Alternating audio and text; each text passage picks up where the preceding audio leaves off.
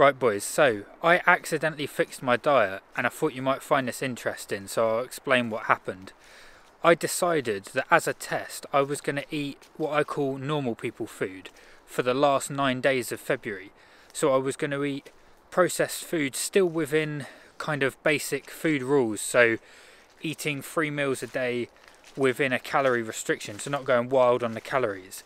But it was going to be processed food. I was eating like crisps, Kit Kat, sandwiches, bread, things that I wouldn't consider real foods. And after 3 days I couldn't bear the thought of another 6 days of it, and I went back to eating real food. So I kind of reverted off of eating what I would normally want to eat, so this is like cheat day every day essentially, and I reverted back to real foods.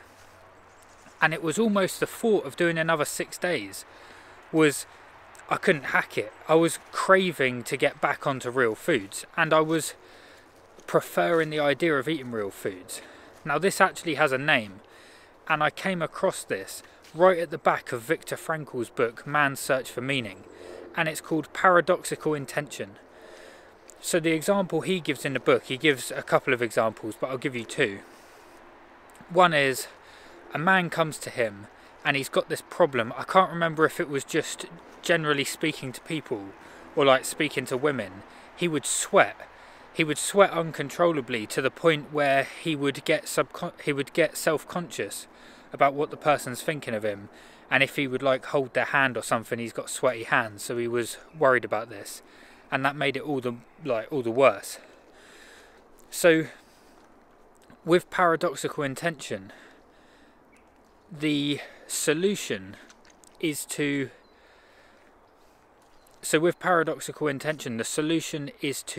try and do the thing. So Viktor Frankl says he told the man to, next time, go on a date or meet these people, like whatever the situation was, just assume in your head it's a write-off, they think you're weird, they think you're some sweaty weirdo, and intentionally try and sweat as much as possible. And the guy did it and he didn't sweat a bead. There was no sweat at all, and it solved his problem. And the other example was a guy who was like a clerk, and he would write up letters. His job was to write up letters, and he kept getting hand cramp to the point where he couldn't do his job. And he'd go in to write these letters up, and he had to write them neat, and they would come out all like scratchy and just poor handwriting, and that's not very good when your job is to write letters neat.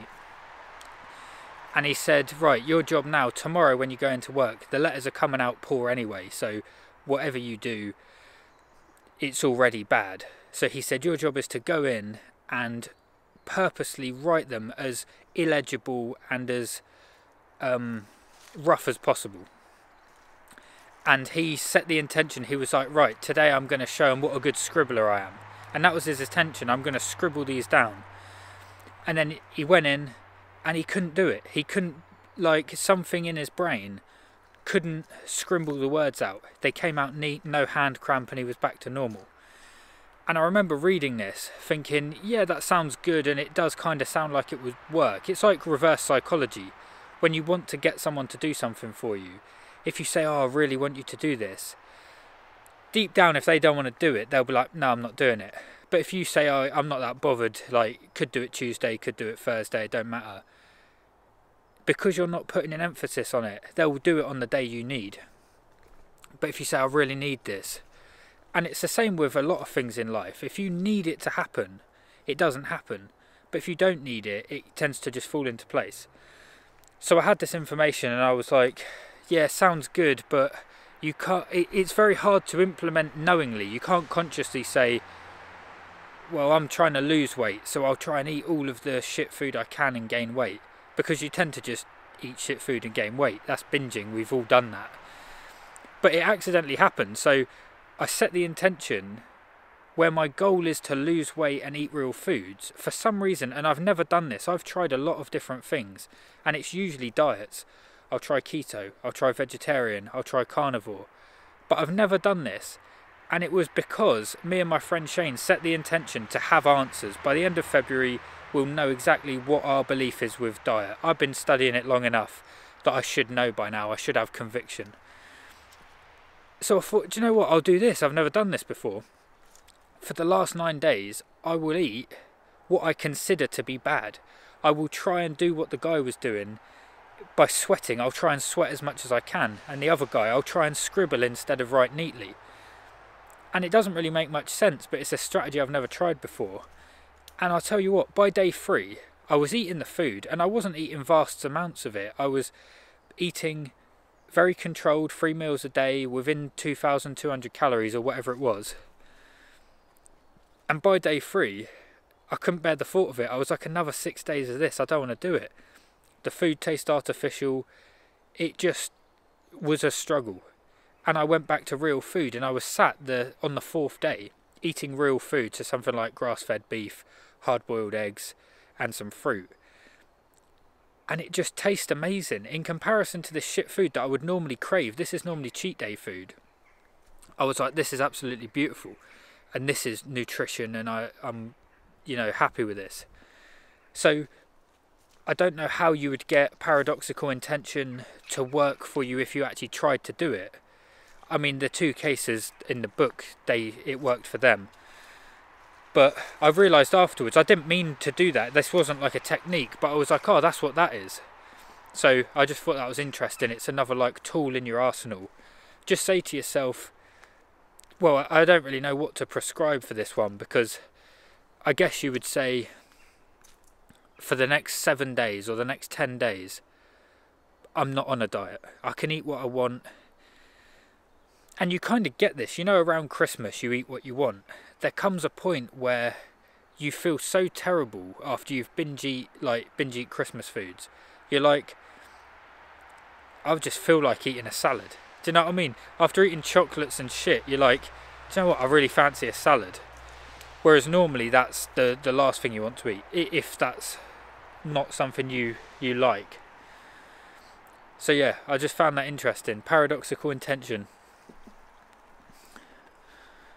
But you can kind of think of, and it's a creative way of adding more, yeah, I don't know, you get the idea. But anyway, hope that helps, and let me know if you've ever implemented this. But it's a really broad thing. So I used it with food, but judging by the example in the book, it's like if you're nervous talking to women or going on dates or whatever. If you say to yourself, well, I'm just going to assume this person thinks I'm weird and that they don't want to go on a second date. Like if you really need the date to go well and you're like needy, you're thinking, oh, this has got to go well, I really like this person. It never works out. When you've got strong feelings for someone, you always fuck it up. And it's like an argument. You always come away thinking, I wish I said this, I wish I said that, this is a great point. If you go into an argument thinking, so this is paradoxical intention, think, I don't need this person to be convinced of my point. I will just say nothing, essentially. I'll just let them do the talking and let them think they're right. You'll find you'll get like really good points and they'll come round to your idea. Whereas if you go in thinking, I really need to, you know, get my point across, I need this person to understand. Actually, I've just thought of another example that's worked in my life. Job interviews. If you really need the job, you almost always fuck the interview up. I've had interviews before where I'd already got another job. So say you book 3 interviews back to back and the second job you get, I always go for the 3rd interview just as practice for next time. And I find that 3rd interview, because you absolutely don't need it, you sail through it, you're charismatic, you answer the questions well, and they offer you the job. And it's because you're implementing paradoxical intention. You don't need the job at this point. You don't want it. So you do well. So that's a good example, because I've had that multiple times, and I've had that with like different, not quite job interviews, but just human interactions where you're like, I don't really need this, but I'm just going to go along for the practice. So, thought that was interesting. Paradoxical intention. Speak to you tomorrow.